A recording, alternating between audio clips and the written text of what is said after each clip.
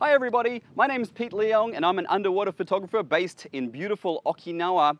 SEA&SEA have asked me to come out here to the awesome Kume Island today to check out their new strobe, the YS-03, for underwater, beautiful, easy lighting photography.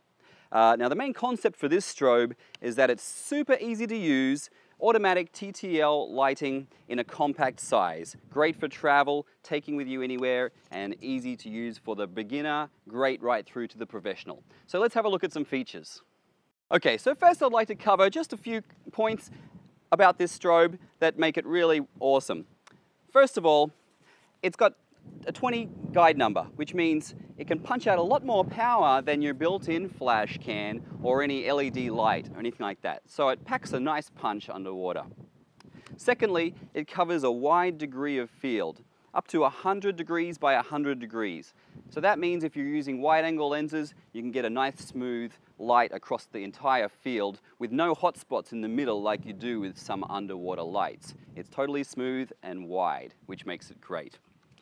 Thirdly, this is a slave TTL, meaning it runs a cable down here to your camera's built-in flash, and it's able to transmit that signal and convert it into a TTL flash signal in the main strobe, which makes it totally easy to use, automatic, and you don't need a manual mode. Just straight into TTL and you're good to go.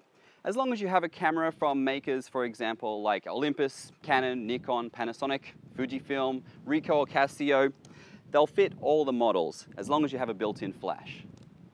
So the YS-03 is designed to be as simple as possible to make your underwater photographing experience as fun as it can be. You don't have to concern yourself with manual exposure and thinking about things like that. All you need to do is turn it from the off position to the TTL mode, aim it, and you're ready to go. You can just concentrate on getting good shots and nice angles, and just direct the light however you'd like to get it. The TTL will take care of the rest.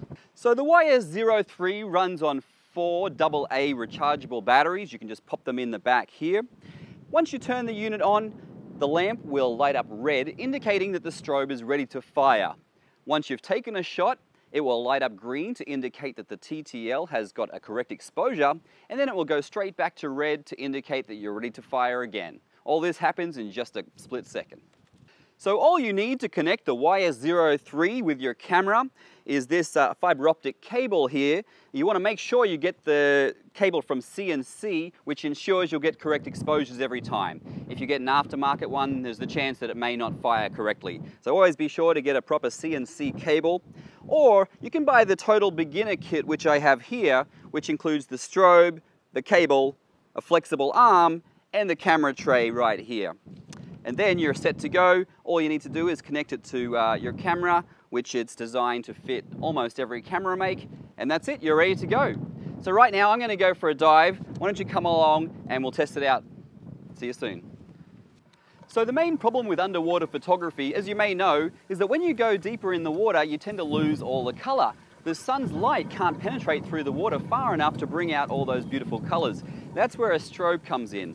When I use this underwater, it brings back all the beautiful reds and oranges of the fish and the coral so that they show up nicely in your picture. So now I'm going to take a look at a couple of pictures and you'll be able to see the difference. In this shot, you can see I haven't used a flash.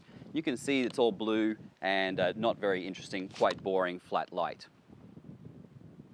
In this shot, I've used the built-in camera flash, which illuminates it slightly but doesn't have much power and produces a flat, dull light.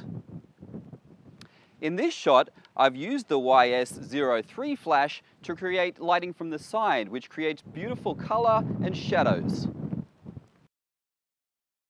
So this strobe runs off 4 AA nickel cadmium batteries.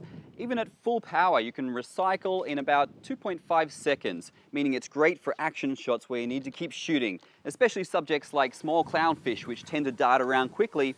This has the power to recycle fast and the short duration, so you can freeze that action for a perfect shot. So the YS-03 is also great at doing wide shots when you want to get lots of fish in the shot. It emulates the color of the sun, so the color looks really natural and all smooth and well lit.